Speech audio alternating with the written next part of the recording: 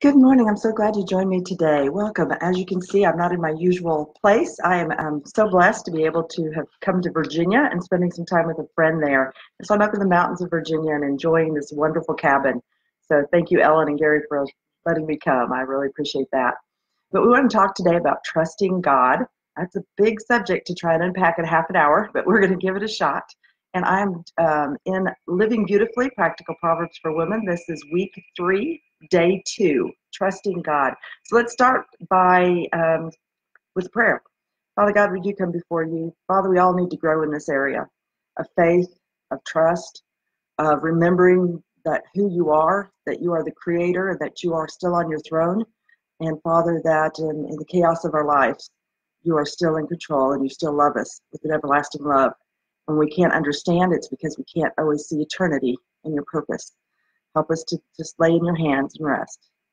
Father, I thank you for each woman listening today, and I pray that you would just bless their families and their lives, and that they would grow through the hearing of your word. I ask this in the name of Jesus. Amen. All right, so something major happens. It's catastrophic. How do you react? What is your response? Are you throwing yourself on the floor crying and weeping at once? Do you pick up the phone and call your best friend? Do you get angry, start hitting things and kicking things? Or do you just give up and say, well, forget this, I just can't do this anymore? Do your thoughts go to the negative side, or beginning to wonder, what if this happens and your thoughts start spiraling downwards? Or maybe you just are one of those who try to just get busy and try and fix it. Well, we live in this world, and God has promised us that we will have troubles and tribulations, even as Christians. But the good news is he promises us that he will go through it with us, and he will always be with us. And so we need to learn to trust in him, even when we don't understand why he's allowing something to happen in our lives, even when our thoughts are spiraling, when we're not sure what to do. We need to rest and trust. And that is not our first indication, our first response usually to a catastrophe. Usually we do one of those other things first. But we need to first get on our knees and say, okay, God, you've got this. I know you've got it. So today we're going to be focusing on the passage in Proverbs 3, 1 through 10, and specifically on verses 5 and 6. Now these are key pin verses to the entire chapter, or the entire book of Proverbs, as well as the entire book of the Bible. If someone were just given Proverbs 3, chapter verses 5 and 6, they could, and practice that every day, they could be well on their way to living a life of peace and joy through Jesus Christ. These are such key verses, and some of you, I'm sure, have them memorized. So let's start with verse 1, and we're going to read through verse 10, and then we're going to go back and look at those verses 5 and 6. My son, do not forget my teaching, but let your heart keep my commandments. For length of days and years of life and peace they will add to you. Do not let kindness and truth leave you. Bind them around your neck. Write them on the tablet of your heart, so you will find favor and good repute in the sight of God and man. Trust in the Lord with all your heart. Lean not unto your own understanding, but in all your ways acknowledge him, and he will direct your paths. Do not be wise in your own eyes. Fear the Lord and turn away from evil. It will be healing to your body and refreshment to your bones. Honor the Lord from your wealth and from the first of your produce, so your barns will be filled with plenty and your vats will overflow with new wine. So we see here that with everything, we're to trust God with all of our heart. And in the Old Testament, Deuteronomy chapter 6, we see with all of our heart, with all of our might, with all of our strength. We're to trust him and lean on him because he is able. So when I start thinking about trusting in God, my mind always goes immediately to a movie I watched years ago. Some of you may have seen it. It's Herbie Goes to Monte Carlo. You didn't know that there was a sermon right there in that movie. About halfway through the movie, there is a trolley. No one is on this trolley except an old lady. And she is sitting in the very front seat of the trolley. And she's just sitting there knitting, minding her business, just at peace, smiling, and just happy as can be. But the trolley is going all over the place. It's about to go over a cliff. It's about to run up a mountain. It's about to go into the sea. And it's all over. It's chaotic. And here she sits, nice and peacefully.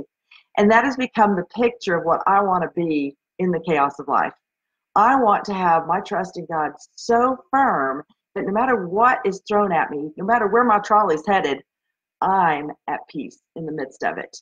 And so that's always a picture to me. I read across a verse in Isaiah.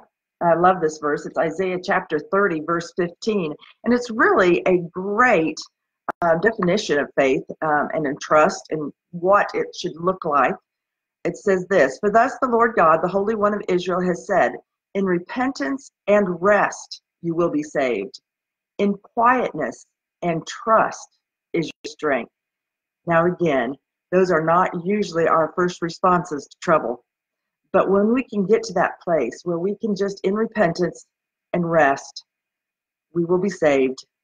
And in quietness and trust, we will be strong. We'll be strong in the Lord. We'll be strong in our faith. We'll be strong in his presence, even in the midst, and thus able to share him with others.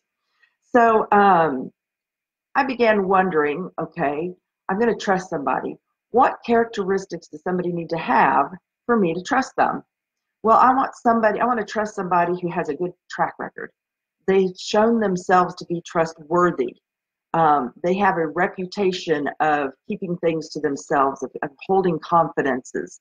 They have a track record or reputation of being able to hold on to that which you tell them. The second one is I'm going to go and ask testimonies of others. What have you known about this person? Have you heard of this person before? What is that track record? What is their reputation? I would want them to have consistency in all areas of their lives.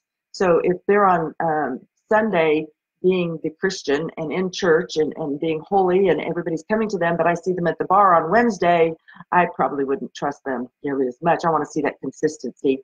I want to be able to keep things in confidence or private, be able to keep their word. If they tell me something, if they say they're going to be here at 8 o'clock, I would expect them to be there at 8 o'clock. And trustworthy position, holding a trustworthy position. It's somebody who has gone through the ranks. They've got some experience behind them. They've been trusted with much in their position, maybe in their career or in the church, or even as a wife and a mother being over young women. So I would look for those things.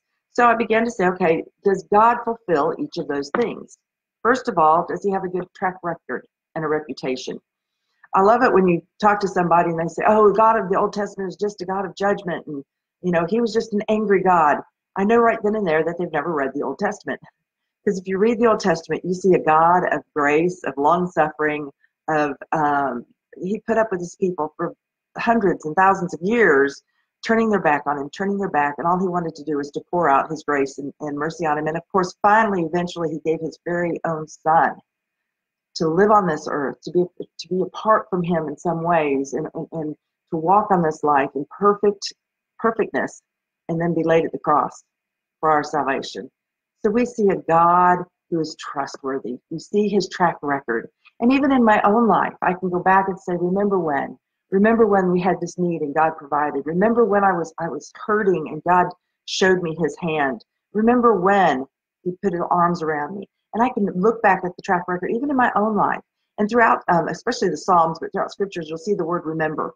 Remember the God who did these things, who spread wide the Red Sea for his people to cross on dry land. He's the same today, yesterday, and forever.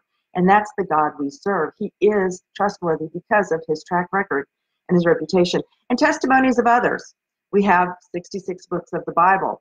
We have testimonies of people throughout history, missionaries, George Mueller, who ran orphanages over in England and often didn't have even the next meal for his orphans, and God would bring, one time I'll never forget, a milk truck that broke down right in front of the orphanage. And of course, back then, it was in the late 1800s, the milk would have spoiled, so he gave all the yogurt, milk, everything he had to the orphanage while somebody could come and fix his truck. So God provides, and we see that in testimonies of others. Ask others. So tell me about your journey with Jesus. And it's amazing the things that you will hear. Everyone has a story. Consistency in all areas of their lives. We see this consistency with God. We see his consistency throughout Scripture, throughout our lives, throughout history. We see his consistency. We may not always understand it, We don't understand when our loved ones pass away or when someone has to go through a terrible circumstance or pain. We don't understand it. We don't always see the eternal perspective of it, but we do know that God is consistent in all things, and he has a purpose and is able to hold us and keep us through those. And the people who hold on to their trust and their strength in those times will find just the peace of God. They'll find that Jesus is walking right there next to them. And they'll find that, yes, they grieve. Yes, they'll miss this person.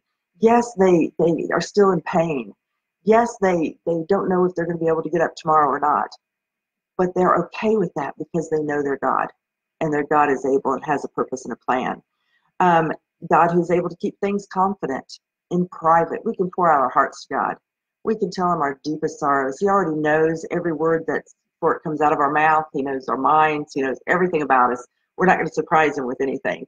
So we're able to do that with God. He keeps his promises. If you go through the promises of the Old Testament, showing that Jesus was coming not just for the Jewish nation, the Israel nation, but also for all mankind, that he's bringing his light to the nations. We see that all of that was fulfilled in Jesus Christ. Over 300 prophecies that were fulfilled in Christ Jesus.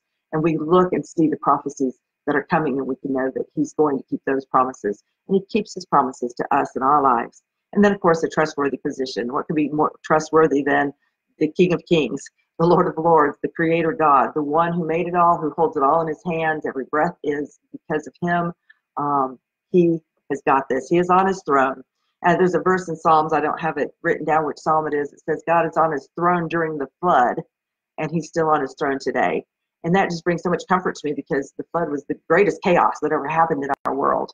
Mountains were thrust up, and valleys were made, and water dashed all over the world. And yet God was on his throne. He had a purpose in it. He had a plan in it. He wasn't blindsided by it. He knew what was coming. And that's something to always remember when those things come, is God's not surprised. He's got this. He already knew it was coming. We had a situation in our life where I really had to fall upon the verses in Philippians 4. I think I don't have that one pulled up either. I should have. But it says, be anxious for nothing, but through prayer and supplication, make your request known to God. And the peace that passes understanding will guard your heart and your mind in Christ Jesus. And this person that was very, very close to me was just going through a very tough time, and I could not help them. I could not reach out and give them what they needed. I didn't want to enable them. I also just physically couldn't. They lived halfway around the world at that time. But I could pray, and I could put my anxious thoughts in the hands of Jesus. So every time their name came to my mind, I would immediately pray for them. First of all, it was practically every minute. Then after a while, a couple times an hour, and then several times a day. And at the same time, my husband was able to walk with this person through some of this and just give him some, okay, the next thing you need to do is this. Okay, next thing you need to do is this. And he got through that and is thriving and surviving. And God did give me the peace that passes understanding in the midst, as he promised us there in Philippians. So on the cross, Jesus said, it is finished. And yet, when we go to the cross, we tend to pick up more burden than he ever meant for us to. A lot of us think our salvation is based upon not just the cross, but the cross and my church attendance, cross and my behavior, the cross and tithing, the cross and my Bible study, the cross and. What about you? What are you adding to that? It is finished for your salvation. Are you depending on works of your own, or are you truly trusting in the cross? It is finished. There at the cross, when Jesus says it is finished, anyone who comes to him and believes that he is the Lord and speaks with their mouth, he will bring salvation. And at that point, this is what he says, and I'm over in Romans chapter 8, in verse 1. It says this, therefore there is now no condemnation for those who are in Christ Jesus. The law of the Spirit of life in Christ Jesus has set you free from the law of sin and death. I'm going to read a little bit more there in just a minute. Now, if you're reading from the King James Version, you can see I probably skipped a little bit there. And it's well documented that a scribe in the 4th century decided that was not enough, that was too much grace. That was, people would look at that and run wild with it. So he took part of verse 4 down below and added it to verse 1. And so in your King James Version, it says, therefore there is now no condemnation for those who are in Christ Jesus, who walk not according to the flesh, but according to the Spirit. But the truth is, even when we're walking in the flesh, if we're born again, if we have claimed it is finished and it's a done deal, we are justified through Christ. If we go back a couple lessons, we talked about what does it mean to be justified. It means to be legally stamped that I am not guilty, and it goes in a file, and I never have to be judged again. So when we come before the cross, it is finished. Now, in my flesh, I will still sometimes, as I'm growing, as I'm maturing in Christ, I will sin. And sometimes it's very blatant. But God says there is therefore now no condemnation. Yes, I need to repent and turn from that and confess that to Him for our relationship so that we can be reconciled again to one another and can walk with God again. But there's nothing that we can do to pull us out of that relationship, that childhood with Jesus Christ. I was reading in Isaiah today, and it says in, if I can find it here, I was in chapter 40, 41, 42. Here it is. It is on chapter 49, verse 16. Behold, I have inscribed you on the palms of my hands. Your walls are continually before me. God writes our names on His palms, and He never erases those. So if you're in Christ, you can't be taken out of Christ. Just that relationship can be broken. I want to read a little bit farther in chapter 8 of Romans. Therefore, there is now no condemnation for those who are in Christ Jesus. For the law of the Spirit in Christ Jesus has set you free from the law of sin and death. For what the law could not do, weak as it was through the flesh, God did, sending His own Son in the likeness of sinful flesh, and as an offering for sin, He condemned sin in the flesh, so that the requirement of the law might be fulfilled in us, who do not walk according to the flesh, but according to the Spirit. For those who are according to the flesh set their minds on the things of the flesh, but those who are according to the Spirit, the things of the Spirit. For the mind set on the flesh is death, but the mind set on the Spirit is life and peace. Because the mind set on the flesh is hostile toward God, for it does not subject itself to the law of God, for it's not even able to do so.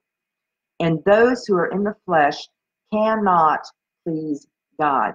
So in our own fleshly action, in our works, in trying to be good enough for God, and trying to outserve everybody else at the church, and all those things, that does not please God.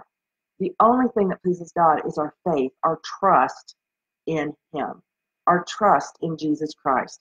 At the cross, it was finished. And we don't have to add anything to that. Praise God. And that is what grace is all about. That is where the grace of God comes in. And because of our gratitude, because the Holy Spirit's conviction, because we wanted to please this God, now as His children, we want to walk in His ways, and we want to do good things. And the Spirit controls us and teaches us how to do that through the reading of His Word and the relationship with Him. So for just a minute, let's look at what is the opposite of trust. The opposite of trust is fear. So what do you fear? What are your fears? Are you afraid of failure? Are you afraid of not being accepted? Maybe you're afraid of public speaking. I've been there, done that. Maybe you're afraid of, you fill in the blank. What is your fear? All of those areas that you could put, I'm afraid of blank, and you could fill that in. Any of those areas are areas that you're not trusting God with. Maybe it's finances. I worked with a lady, godly woman. Oh my goodness, she loved the Lord, but she was really struggling. She and her husband had been in full-time ministry service all of their lives, and she was struggling trusting God for retirement, for their later days when He could no longer preach, when He could no longer work, He could no longer counsel. And she really struggled through that because her future was, in that. How are we going to survive when we can no longer do those things? And she finally got to the point of realizing that fear was keeping her from trusting God, that He'd been faithful all those years. He wasn't equipped being faithful now here at the end of their lives.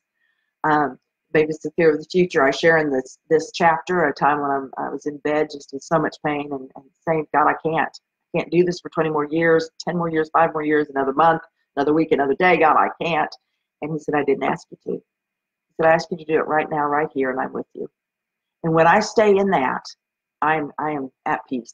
And when I stay in the moment, I stay in the day, I know my God is with me and he gets me through each one. But when I let my mind go off into the fear of the future and the prognosis the doctors have given me and that fear comes in.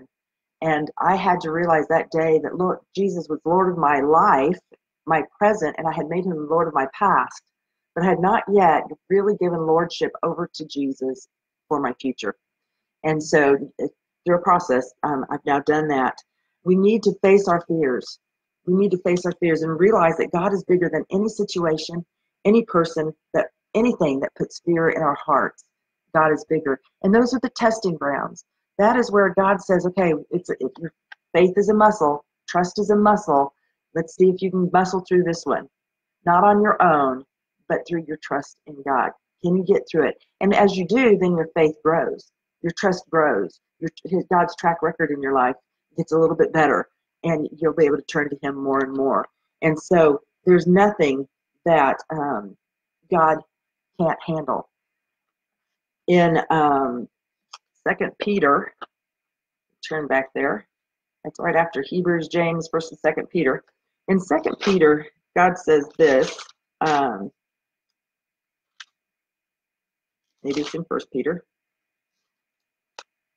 Well, I know it was here. Therefore, let's see. Here it is. 2 Peter 4, verse 12. Beloved, do not be surprised at the fiery ordeal among you, which comes upon you for your testing, as though some strange thing were happening to you. But to the degree that you share the sufferings of Christ, keep on rejoicing, so that also at the revelation of his glory you may rejoice with exultation. We shouldn't be surprised when hard things come into our lives. Again, Jesus promised trials and tribulations. But God is not surprised by them either.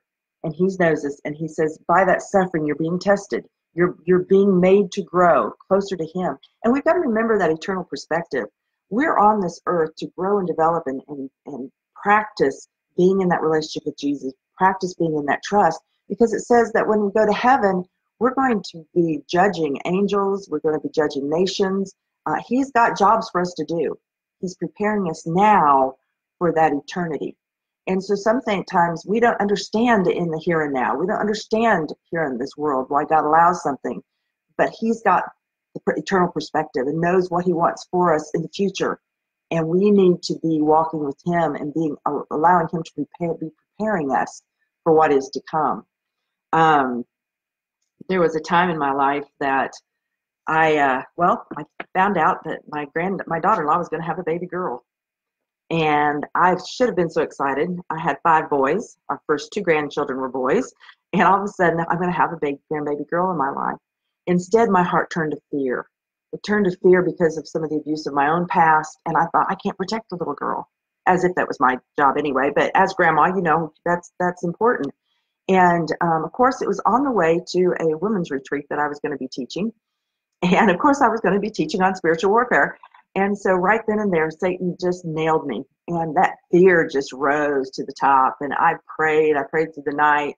The next morning, I was crying and just really upset. I knew I shouldn't be by myself. So I went over to the prayer room and I sat down and I was just turned to the next psalm that was in my reading as I was reading the Psalms every day. I was reading through the Psalms. And I sat there reading Psalms chapter 40. And as I read, I continued to weep and cry and lay this before the Lord and just wrestle with God, saying, I can't protect her. How can I protect her? What can I do? And this fear was just rising up within me. I cried for about 2 hours there. Some hand kept handing me tissues. I still to this day don't know who that was, but I was so appreciative. Psalms 40 says this, I waited patiently for the Lord, and he inclined to me and heard my cry. He brought me up out of the pit of destruction, out of the miry clay, and he set my feet upon a rock, making my footsteps firm. He put a new song in my mouth, a song of praise to our God. Many will see and fear and will trust in the Lord. How blessed is the man who has made the Lord his trust, has not turned to the proud nor to those who lapse into falsehood. Many, O Lord my God, are the wonders which you have done and your thoughts toward us. There is none to compare with you. If I would declare and speak of them, they would be too numerous to count. God loves you. He wants what's best for you. He's going to work things for your good in your life and for your eternity. He has got you in his hands. We can't even begin to count the number of thoughts that he has for us. and He can lift us up out of that miry clay, and we can trust Him even when we don't understand. And it's okay to cry out to Him. He knows. He understands our human frame, our thoughts, our fears. But until those fears turn into trust, we can't go forward. We'll be stuck. And so that day, as I sat in that prayer room with others around me and praying for me, I know, and handing me tissues, I was able to finally give that to the Lord. And now I have 3 granddaughters. We're absolutely loving it. And I've learned to trust Him with these precious grandchildren. And so whatever your fear is, take it to the Lord. Cry out to Him. Let Him help you to overcome that fear and rest and find peace in His hands through trusting God with your life. May you be blessed this day, and I will see you next week.